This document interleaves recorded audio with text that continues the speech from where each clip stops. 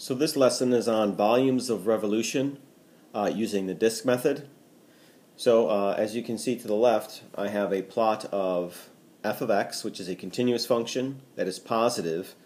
We have it graphed for between a and b, and you see that I have a planar region that is shaded, and what we want to do is we want to rotate that planar region about the x-axis to construct a solid region. And what we want to do is we want to compute the volume of that solid region. And if you recall from the discussion previously, what we do is we basically take a representative rectangle that is perpendicular to the x-axis. We take that representative rectangle, rotate it about the x-axis, and construct the disk, which is a right circular cylinder.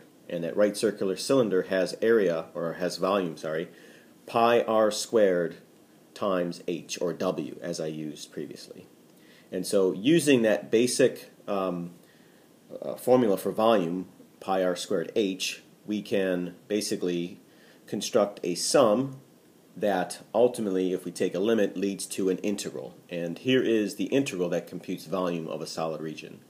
It's pi times an integral from a to b of f of x squared, where the f plays the role of a radius and dx is that width. So now our first example is a pretty basic example. So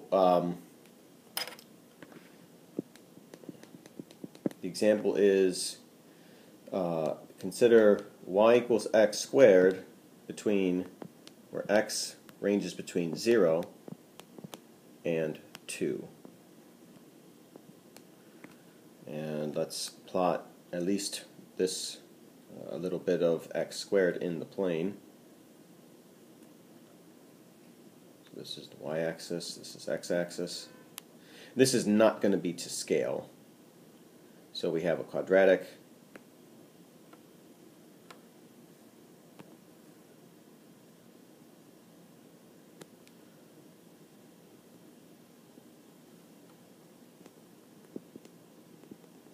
And so we're going to take this planar region, rotate it about the x-axis to construct something that looks like a cone. It's not quite a cone, but it looks similar to a right circular cone.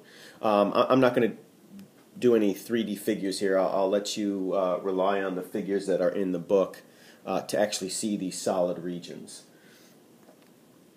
So we can set up the integral quite easily.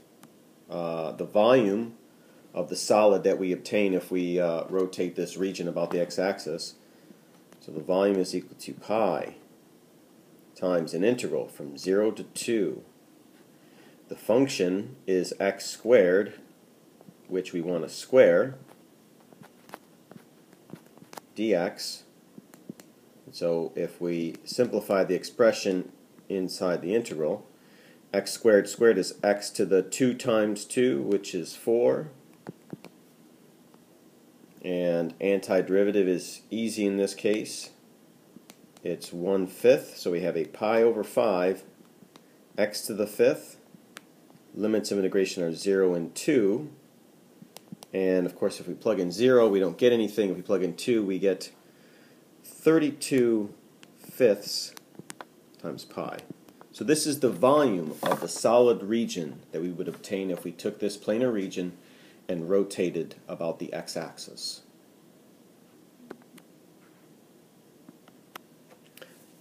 So as a second example of computing a volume of revolution using the disk method, consider the function y equals secant x for x between minus pi over 4 and pi over 4.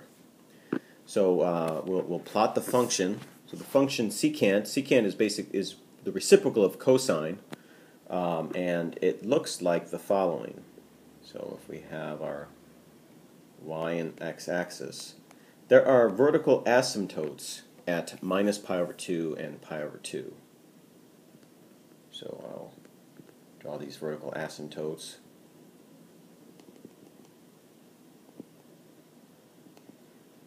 I'll label at least this asymptote with x equals pi over 2. The other asymptote is minus pi over 2.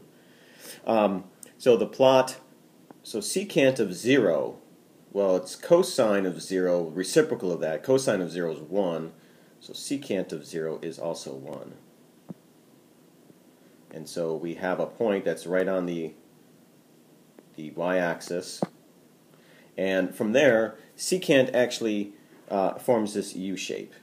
So it forms a U shape where it asymptotes as x approaches pi over 2 from the right, and it also goes off to infinity as x approaches minus pi over 2 from, I'm sorry, the graph of secant will approach positive infinity as x approaches pi over 2 from the left, and it also approaches positive infinity as x approaches minus pi over 2 from the right.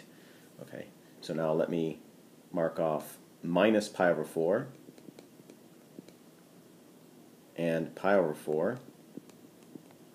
And so now I will shade the region that we are going to rotate about the x-axis to construct a solid object, and we will compute the volume of that solid object. So picture that planar region rotating about the x-axis. We get a three-dimensional solid object that has volume, and to compute the volume we use our formula. So volume is pi times an integral, in this case from minus pi over 4 to pi over 4 secant squared x dx. So this is the integral that we need to compute.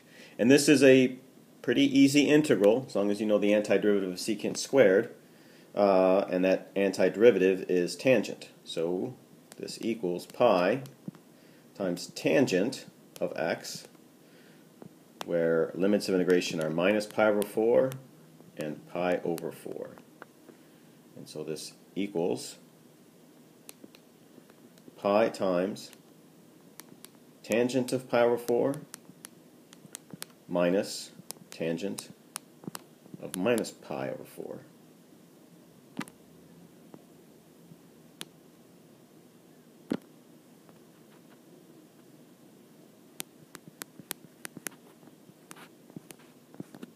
And so the tangent of pi over 4, well, pi over 4 is 45 degrees, tangent of 45 degrees, so we're in the first quadrant.